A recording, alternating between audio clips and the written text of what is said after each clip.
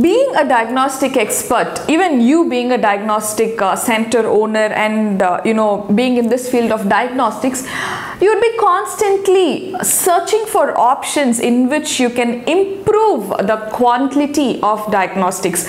What new I can give through this diagnostics? Touch your heart and say whether you have searched for options in which you can improve the diagnostics or not.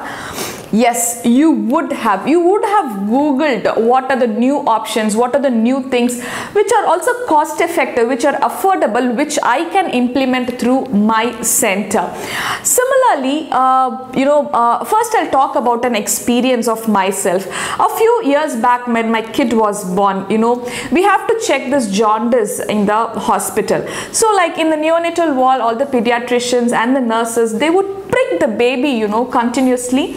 Not continuously, once or twice while after his birth, and also once the phototherapy is over to check whether all the bilirubin levels are low and the baby gets discharged. This is a very common phenomena in all the hospitals and nursing homes. If you are a doctor, if you're running a nursing home, or if you are even a technician, you would know how difficult, how painful it is for us and also for the baby to take blood. Sometimes you don't get blood, you have to multiple times you have to prick the baby, and on the parent side, if you see, it is a difficult situation for them also. So this is a common scenario going on, and I was just searching options like how we can improve it. That is when I came across this technology, which is a non-invasive bilirubin measurement method. So this is a small device, which it is a patented technology. Many products are there, having this technology, but only very few we can rely on. And one of the few products we also implement through our center, through which you just have to, there is a sensor in the machine. You have to place the sensor on the earlobe of the baby and you get the report within a minute. It is less than a minute, and this is very easy, and the sensitivity and the specificity of the bilirubin measured is also very good. And if, for example, if by the venous sample or the baby prick you measure the bilirubin is 10, this report can be between 9.5 to 10.5. This, for a screening, it is very good, and a lot of doctors across India in their hospitals, they have implemented it.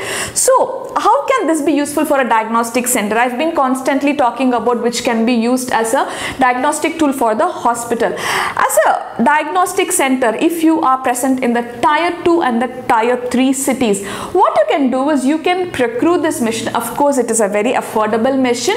You can procure it, and wherever there are babies born, you can go and you can screen and you can come. So these reports are directly connected to the LIS system. So like immediately you do it, it goes into a system, into the report, and it is recorded in the system itself.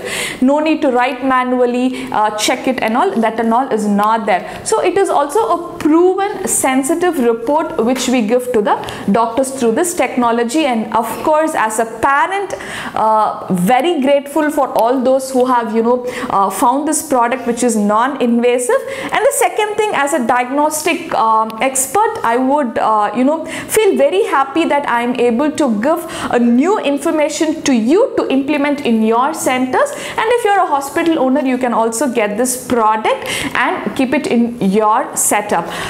If you want to buy this product, we have a few good people who sell it at a very good price. You can always contact us at pathlabstartup@gmail.com, or you can always write in the comment section below. So this is the new technology I came around recently, and I have also implemented in few of our centers.